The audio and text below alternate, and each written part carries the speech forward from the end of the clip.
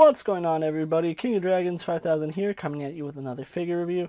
Today we'll be having a look at the Star Wars Black Series, the Mandalorian in Beskar armor. And so here we have the Mandalorian posing out of the packaging. Before we take a look at the figure, let's actually take a look at his accessories. Mando here does come with 3 accessories. We do get his blaster, which does fit into his right hand really nicely, and it does fit into the holster as well.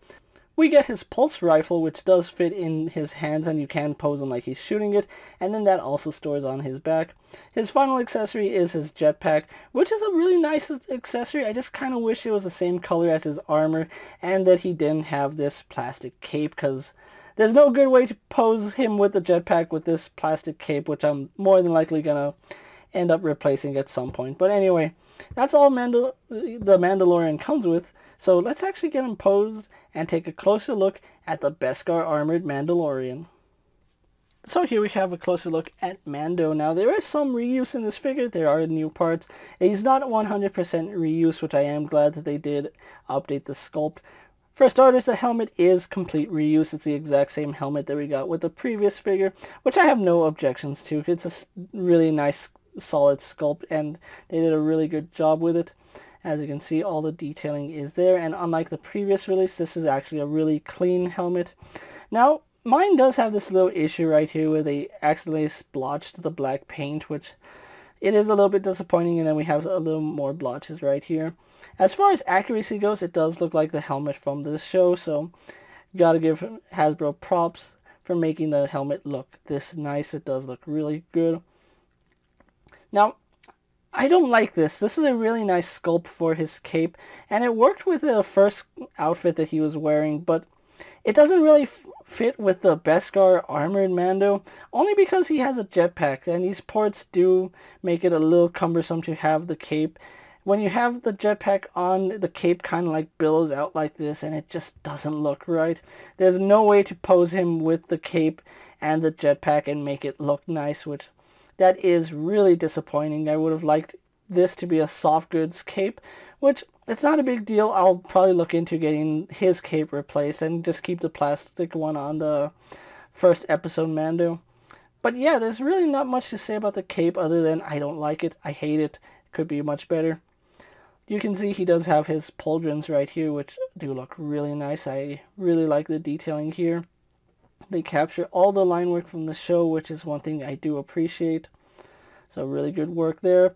And then on this side, we have his pauldron, in which it has a mudhorn sigil right here, which is really nice. I do like that little touch. It looks really good. Going on to his undersuit, we do have his gauntlet right here, which it's not reused from his first release. This is actually an updated gauntlet, so that looks really nice, and it does have detail all the way around. On his left arm, we do have the whistling bird salvo, which we do see him use quite a bit in the series. Really like that little detail, and you can actually see they added this little detail on his undersuit, so I do appreciate small little things like that. As far as his chest plate goes, this is his new chest plate. It is very different from his original release, which they did a good job capturing it, although it does feel a little bit small when you look at it compared to the rest of the figure. I feel like maybe it should be, I want to say, maybe 5% bigger. It's still a really solid sculpt, and it looks nice. I just think that that could be a little bit bigger. You can see the undersuit under padding right here, especially right here on the side. We do have his thermal detonators right here going around his belt. We have some pouches and some of the pulse rifle ammo is right here on his leg. So yeah, we do have some more little canisters right there.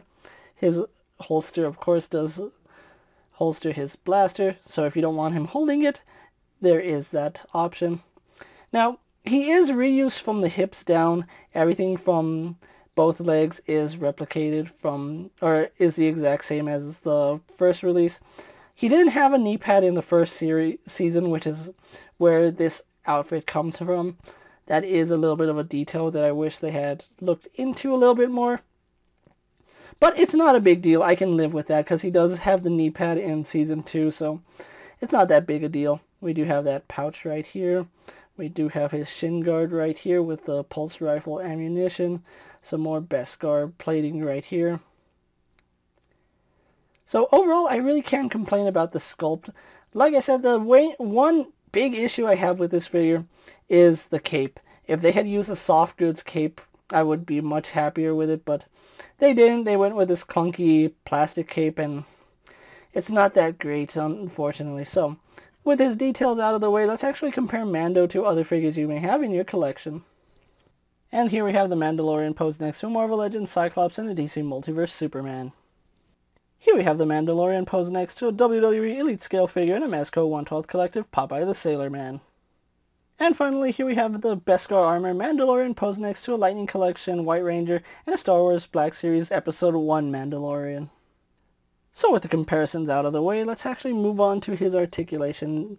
So the Mandalorian here sports the, I want to say new Black Series articulation, but it's not 100% new because he still uses some reuse. We do have a double ball joint here in the head, which does work really nicely. He can look up, can look down, can tilt his head side to side, which is really good. Then we do have a ball joint in the neck, which does let him look down even further. Lets him look up. That could be better, especially because he does come with a jetpack. Does tilt his head to the side, to the other side really nicely, and of course swivel. The arms do have a butterfly joint, which go back about that far, come forward only to about there, go up and over his shoulder right here, as you can see. I don't like the way this bandolier fits. I don't know what it is. It just doesn't do it for me because there's a lot here that is just making him hard to pose. Unfortunately, like you butt up, everything butts up against itself. The cape, the bandolier, the shoulder armor. It's functional, don't get me wrong, but it just butts up against itself and it makes him really hard to pose. Arms do a full 360. No bicep swivel, but we do have swivel here at the elbow. Single bend in the elbow going a little past 90 degrees. Then we have a swivel and horizontal hinge on the left hand, vertical hinge on the right hand as it should be. Then we do have a ball joint here in the torso, which works really good, as you can see. No problem moving side to side. Very minimal forward movement and some back. We also do get rotation here at the waist, which that does work. Legs are of course hindered. They do go out to the side pretty well. They go forward about that far. This leg, actually they go a little bit better than the last one, so they did work on that a little bit. We do have thigh swivel. We have double bend at the knee. Works going up to about that far, so that works really nicely. Then we do have an ankle hinge, which goes back, goes forward, and then forward facing pin for rocker ankle. So overall, Mando here has pretty decent articulation. He's not going to be doing any kung fu poses, but you don't really need him to be doing that, so I'm overall happy with how he came out. So with that out of the way, guys, let's actually get him posed for my final thoughts, and then we'll wrap up this review. And so here we have the Mandalorian pose for my final thoughts, and overall I really do like the way this figure came out.